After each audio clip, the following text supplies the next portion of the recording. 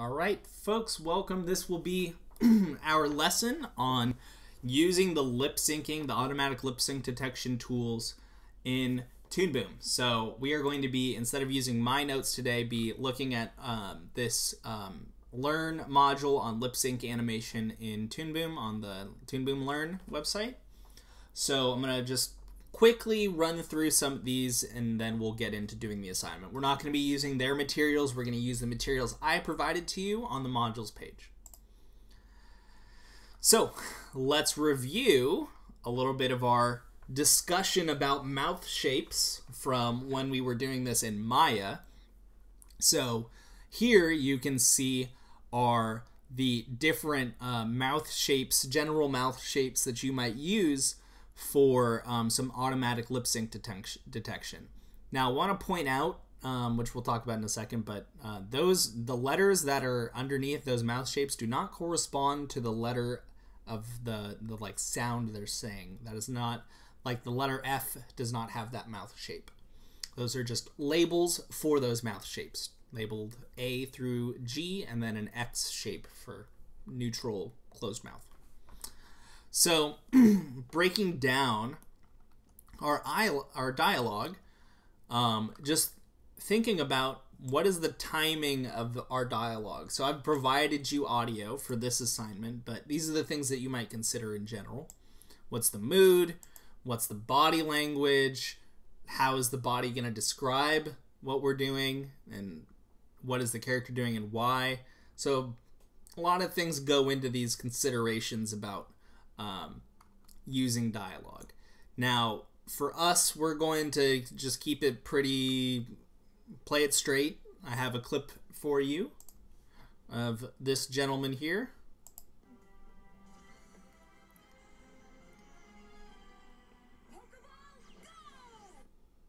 That's it. So that's what we're going to work on today. So let's click back to lip sync animation. So phrasing and lip syncing. So discussing about how lip syncing works. So lip syncs are not necessarily based upon the written language, let's say. How, in our case, our English language might be written down. It's more about the sound you're making and the syllable that you're pronouncing. So we might smudge a word together as they're describing here. I'm reminded of a Jeff Foxworthy joke called the Redneck Dictionary, where he would often joke about this, where it's like one of the words that he uses, a witchy did ya, and it's like, you didn't bring your toe hitch, witchy did ya, and it's, you know, big smudge of words together. So it's like, keep in mind that when you're doing lip syncing, you're lip syncing to the audio as it's been pronounced. So if you're trying to do the auto lip syncing, these smudged words, they might lead to some sort of clumsiness on behalf of the algorithm, and so you might need to be careful that you make sure you're getting what you need out of your mouth shapes. They're basically describing here, talking about designing the mouth shapes to accurately reflect what it is that you're doing. It's obviously what we were just talking about a second ago, with feeling the what's the character doing, what's the action going on, what is their energy level and motivation, etc., etc. So for ours, he's just hyped about saying Pokeball go. Pretty straightforward. So like I was saying, the letters used to represent these shapes do not correspond to the actual sound they're making. So an A mouth shape is not the A sound your mouth would be making. An A shape, I want to say actually, oh yeah, so an A shape corresponds to a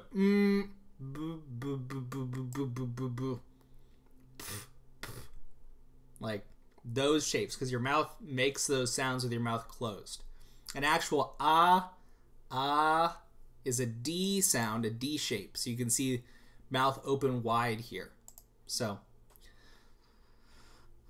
that is what we are going to need to produce in order to actually allow Toon Boom to do our lip syncing. So we need to produce a set of mouth shapes, or as they call it, a mouth chart, to be used with our audio for this auto lip sync detection. So let's actually hop into Toon Boom now. So we're gonna do Ash lip sync demo.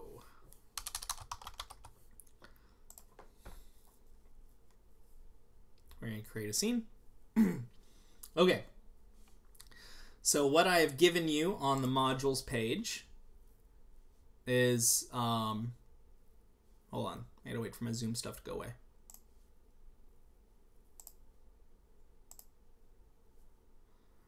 So we go to modules. So down here at the bottom, you'll see we have an Ash no mouth.png and Pokeball Go audio file. Okay, so you'll need both of those. So first of all, I'm just gonna, just like we did with the background of the Pac-Man, I'm gonna import my image, grab my no mouth Ash PNG, open. I don't need to vectorize this, it's fine as it is. I'm just gonna hit OK. So we wanna bring that in. Okay, and so you'll notice that he doesn't fill the whole frame, and we're gonna deal with that in a second. Okay, so now we have a drawing layer here that's empty. Well, I'm just gonna rename that drawing layer that I have here, and this will be for my mouth. Okay, so I have my image imported, and I have a drawing layer that will be used for my mouth shapes. So for my image layer, you can see that it is not by default filling the entire frame of my camera. So before we start animating, let's tell the golden guy, take 5, okay, union coffee break. So we're gonna turn animate off. We're gonna grab, whoops, hold on. Grab the scale tool. And so again, I'm turning animate off before I do this because I want to scale this at all points in time, okay? And, you know, it's from the bygone era of standard definition, so I'm going to hold shift and make this bigger, and we're going to cut off a little bit of the top and the bottom and call it good. Okay. So now my Ash, for starters, will fill the whole screen at the start. Okay, great. So now, so I got this here. I got my mouth shapes. Just because I don't want to forget, now that I'm done doing my pre-animation stuff, I can turn my animate stuff back on. Okay. So golden guy is back. We're getting ready to move into the animating. Now, before I start animating this stuff, let's go make my mouth shapes. So zoom in here. Take my brush tool. Show them on my tool properties. All right, so I'm on frame 1. And this is my A shape. So simple closed mouth shape.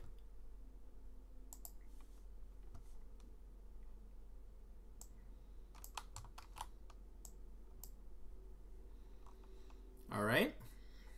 I think that's a little too big.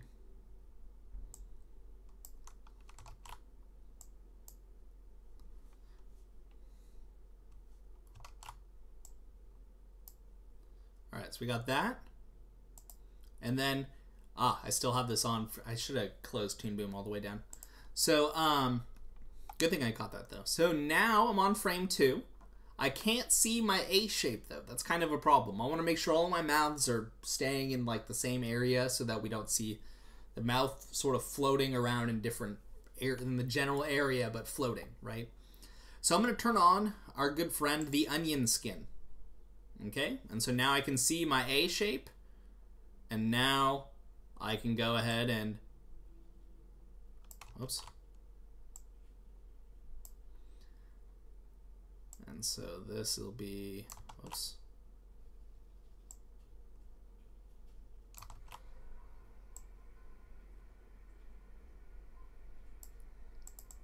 Oops.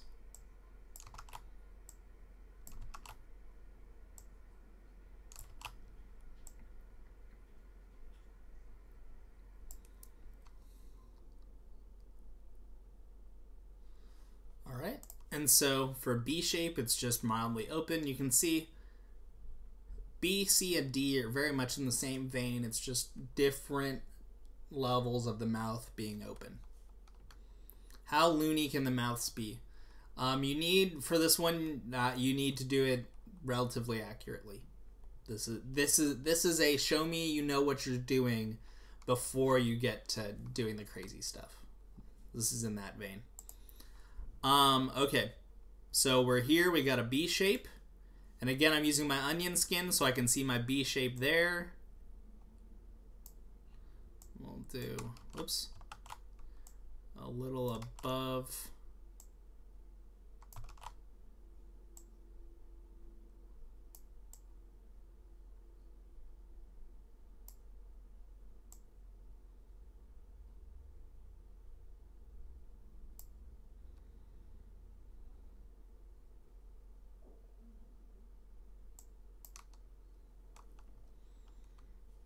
All right.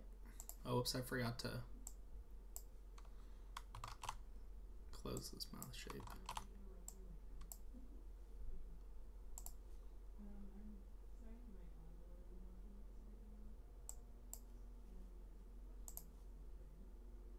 All right, so that's a C shape.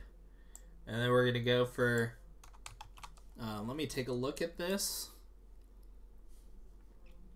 Now, I will point out to you that these mouth shapes are a little bit more of the side view than the 3/4 view that we're working on. These are still decently 3/4, but these are more towards the side view than they are pure 3/4. Okay, so I just need to make sure I'm getting more. So you can see here the top lip doesn't move too much between these, but the bottom lip has much more of this open curvature here, right? So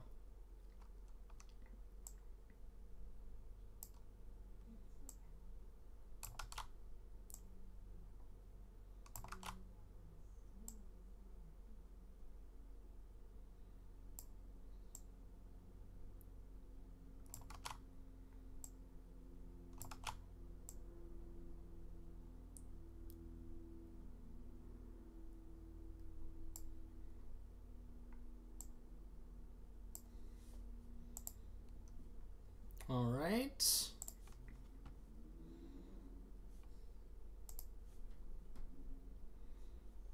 All right, hold on. Let me finish up my shapes before I go back to color. All right, so that's my D shape. So now we're on the E shape. E is more of this O. It's a soft O. O. Oo and O. So E is O, F is O. So this one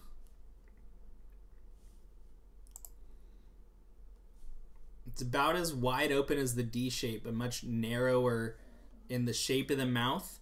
See, with this being way long back, you know that's when your mouth's wide open, whereas if you have this closer to the front, then you know that it's, I'm going to have to decline that right now. And so let me go back to this. So we'll make a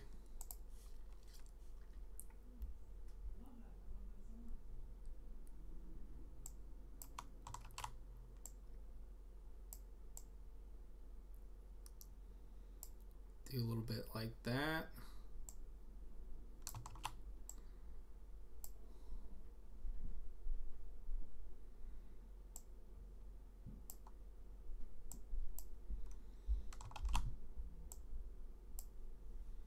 And then we'll go big O shape here. This is my F shape. And then we got a G shape, chomping on lip.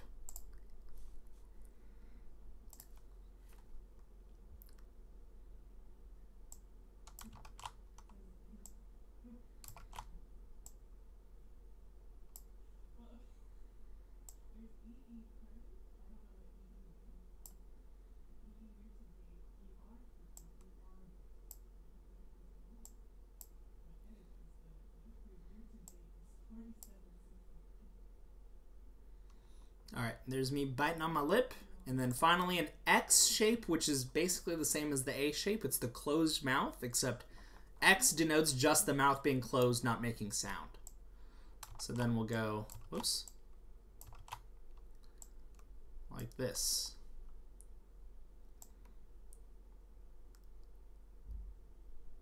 There are my mouth shapes. All right, so now I'm going to go through here, and I'm going to make, this will be mouth BG. Oops, hue. So I'll put it on here.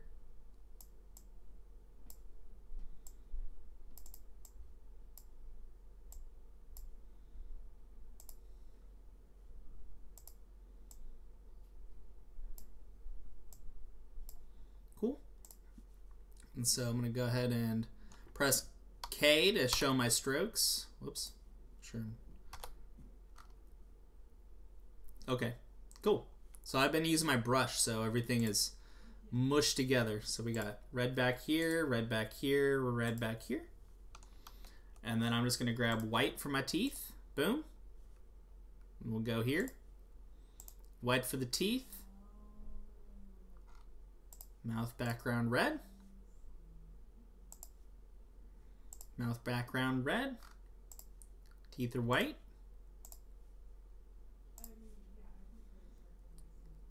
Teeth are white. Mouth background. Mouth background. Teeth.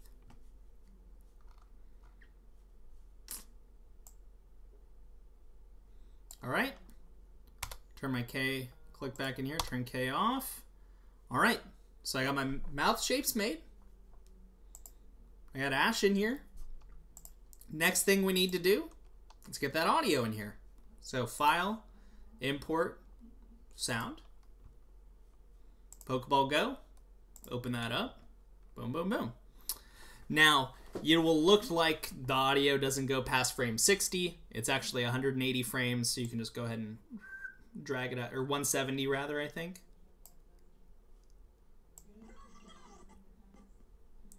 So yeah, there you go, 170. Okay. So let's go and start by making sure that we extend Ash's exposure all the way to frame 170. And so now we're ready to do our lip sync. So let's listen to our audio clip real quick. And again, I have these audio buttons here for audio. So this is scrub sound. So this means that as I drag in the timeline, it'll show me, it'll play the sound on that frame as I scrub through.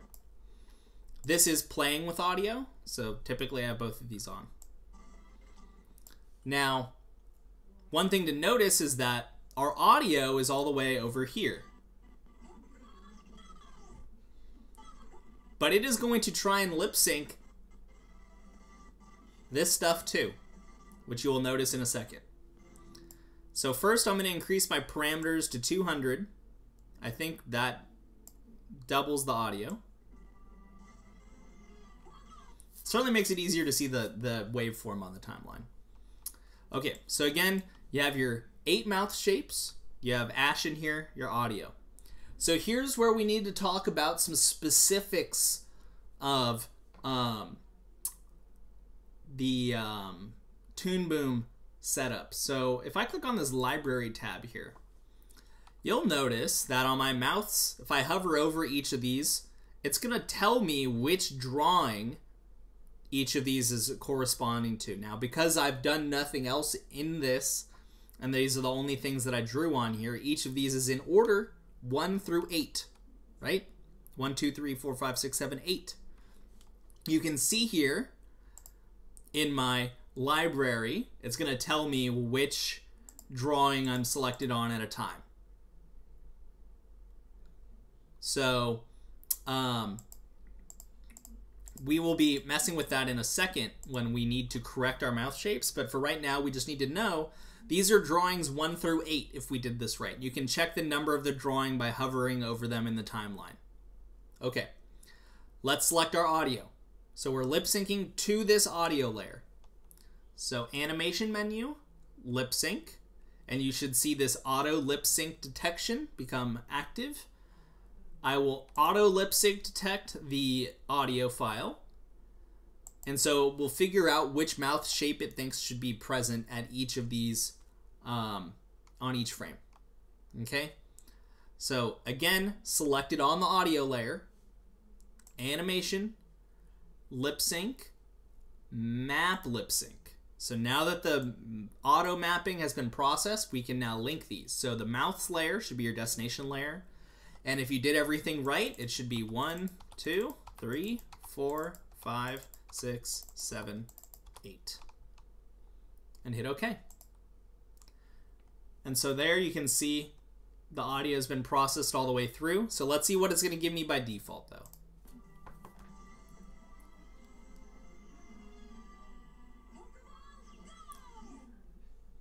So the audio part was okay, but it does, like I said, also process the music part.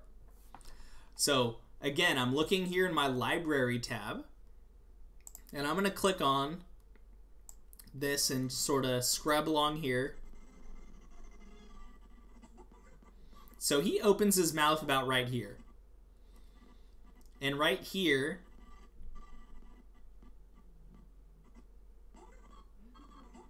so if this is supposed to be the end of where he has his mouth closed, and you can see it has it on the A pose, like the mouth is actually closed, but that's a sound.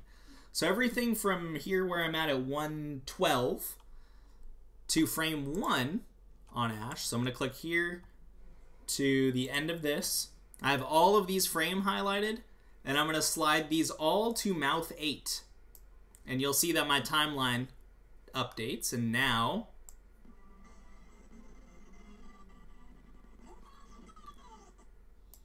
alright, so that we fixed that part. So now the next step. Are we getting the right audio lip sync in here?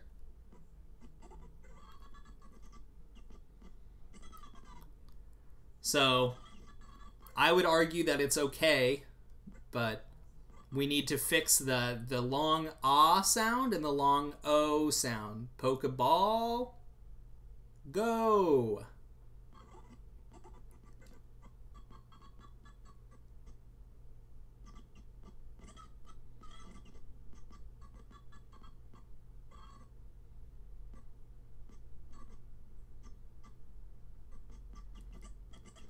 So I'm going to take from here to this single frame here on 130. I'm going to move this to my fourth mouth shape, my D shape.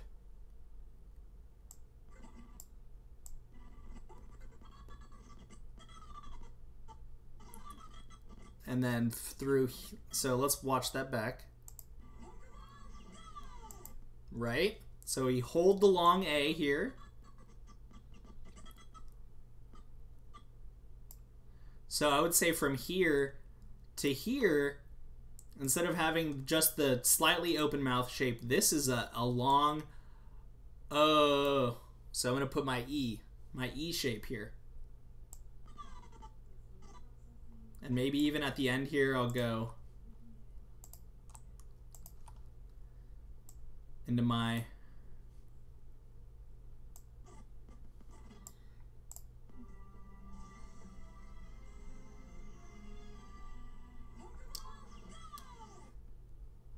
all right, so we got the audio in there, lip synced.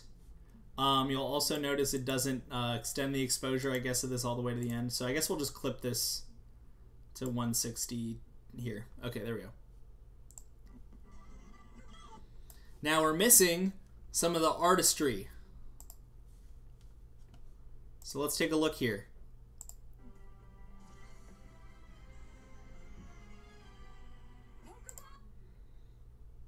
So we're starting with the wide view. We've already got, it's a still image, so we don't have him spinning his hat around. But we'll stick with basically through a second and a half, he's holding on the wide shot, right? So let's go ahead and start messing with our camera. How would we do that? Well, we already have the answers ahead of us. Plus sign. Well, there's more than a color card in here. There's also a camera. So I'm going to add a camera.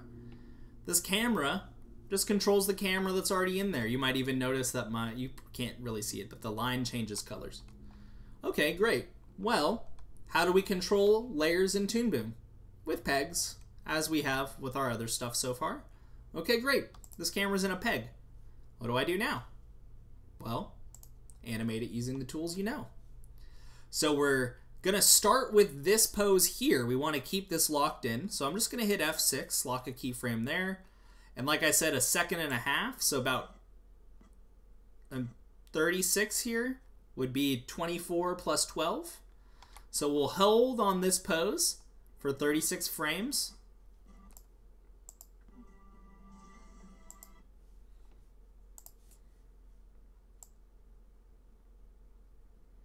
Because that sound you're hearing is him swiping his hat back. Then we zoom from the wide shot into this like close-up shot on both eyes. And so we'll zoom into that over 12 frames. And so here I am on frame 48. I'm going to start by moving this off to the side a little bit and up a little bit. You might be saying, Mr. Meyer, your camera frame here, Chief. Well, I'm going to go into my top view of my peg, and I'm going to move this peg in 3 dimensions on my 2-dimensional object. I'll pull it closer to this image. It's a little too close, actually. So this is more of a close-up on our face here.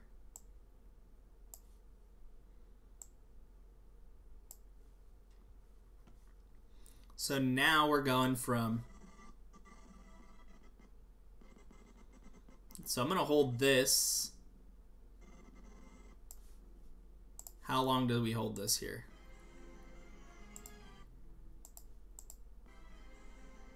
We hold it for like a split second, right?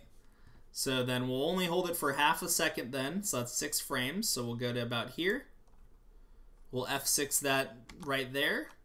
And now we're going to move forward after 0.5 seconds, let's say. So 12 frames from there. Now we want to be zoomed in on this eye.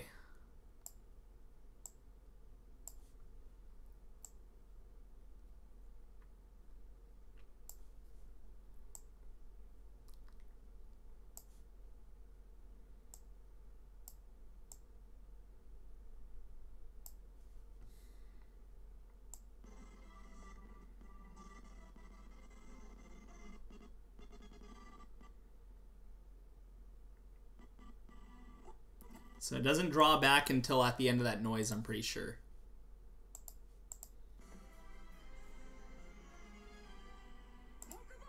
Yep, right before he says Pokeball is when it starts to draw back. And so we will hold this till here. So we'll F6 there. And then essentially what I'm going to do is just grab my keyframe for frame 1. We'll throw that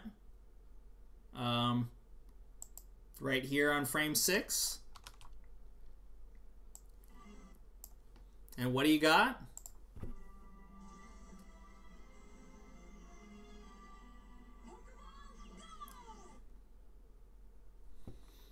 And so if you really want to get technical,